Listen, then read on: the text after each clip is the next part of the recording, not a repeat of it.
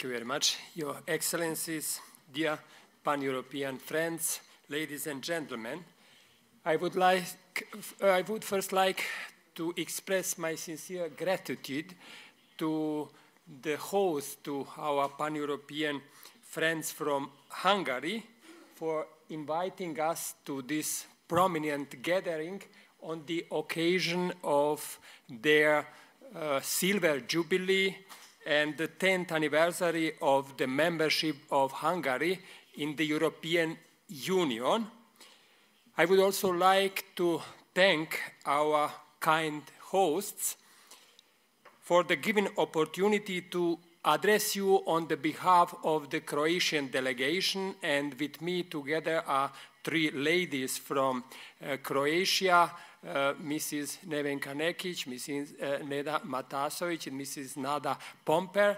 And I would mention that Mrs. Nevenka Nekic, Vice President of the Croatian Pan-European Union, was 25 years ago here at the same place when the Pan-Europa Hungary was re-established. So it is now our contribution to your celebration.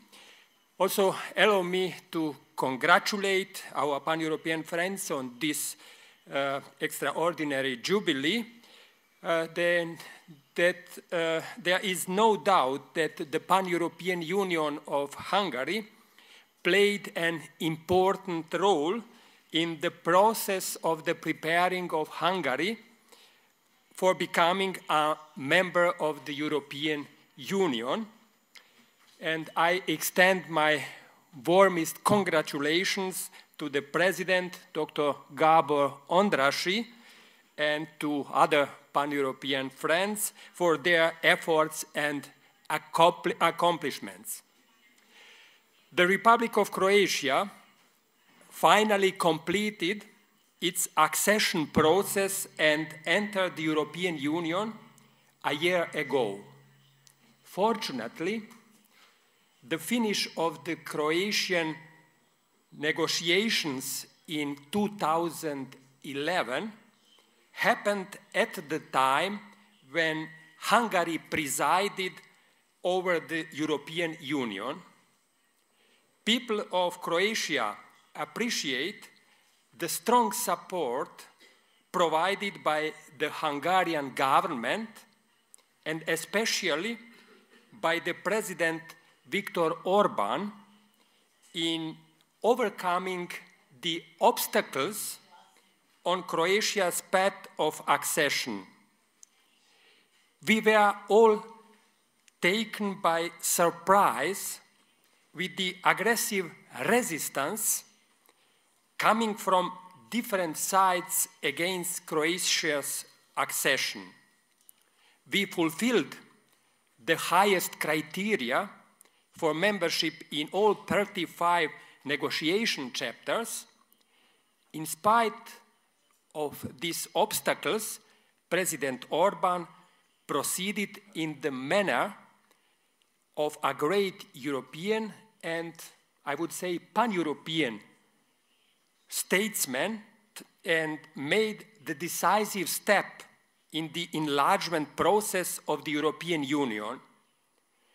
In my thanking for this friendly support, I would like to quote the words of the Greek philosopher Democritus, who said, "It is not so much our friends' help that helps us as the confidence for their help." So after 95 years, Croatia finally returned to a common state union with Hungary and other European countries, but this time as an independent country. It is now the youngest 28th member of the European Union. As we know, the Croatian and Hungarian histories have been intertwined throughout the course of more than 9 centuries. We have many kings and bans great historical families and persons in common, from King Koloman and family Habsburg, Nikola Šubić Zrinski, or in Hungarian Miklos Zrinyi, Prince Eugene of Savoy, to more recent mid-20th century history, when people helped each other during the communist totalitarian regimes on either side of the border. With our accession to a common European state union, we believe that we finally entered a peaceful and stable era. Freedom and peace are the most important values for the life both of individuals and political communities. With respect to the topic of this Jubilee Conference, let us all be reminded about the importance of our pan-European ideas in the contemporary process of the building of the European identity. A quarter of a century ago, when the Pan-European Union of Hungary was reestablished, and under the impression of democratic changes, the deposits of totalitarian regimes started collapsing, Europe uniting, and the world connecting globally. In 1989, the Iron Curtain tore and communism came tumbling down, the loudest and with terrible war, destruction, and conflicts exactly in Southeast and partly in Central Europe. In the meantime, there has been significant progress towards democracy and stability. It is a fact that at the beginning of the third millennium, the greatest task of the European Union, as far as its enlargement is concerned, is to be undertaken precisely in Southeast and Eastern Europe. This historical 2.5-decade-long span invites us to reflect on what has been happening, what the political trends have been like, and what kind of perspectives of life are opening today in Southeast and Central Europe within the wider context of the global tendencies, not only of Europe, but also of the world at the beginning of the third millennium. Looking back on the historical curve of the past 2.5 decades, let me highlight only the perspective of the democratization and Europeanization, or I would better say EUization of Southeast Europe. Some authors argue that Southeast European countries need first to democratize and then to start with EUization. It is my belief that these two processes should be interconnected. They presuppose each other. Through the enlargement process of the European Union in the region, mutual support in the transformation process of democratization can be developed.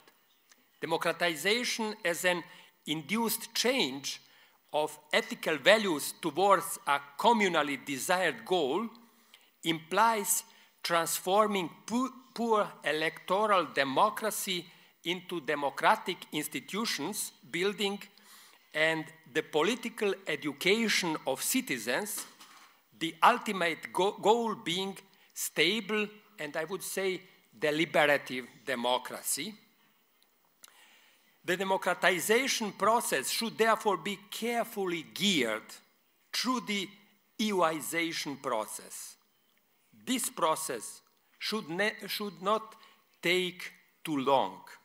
The European Union should pass the democratization exam together and in partnership with the Southeast European countries as soon as possible if desires to achieve its own goal of a peaceful community, then the crumbling of Europe started a century ago exactly in Southeast Europe.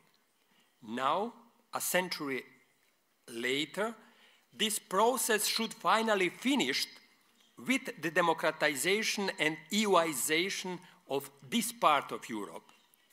In that spirit, the Vukovar Declaration, which was accepted on the occasion of the accession of the Republic of Croatia during the International Conference of the Croatian Pan-European Union held in Vukovar, states, I quote, "We appeal to all to cherish solidarity, without which violence cannot be eradicated, and to respect subsidiarity, without which democracy cannot be achieved and totalitarianism cannot be prevented."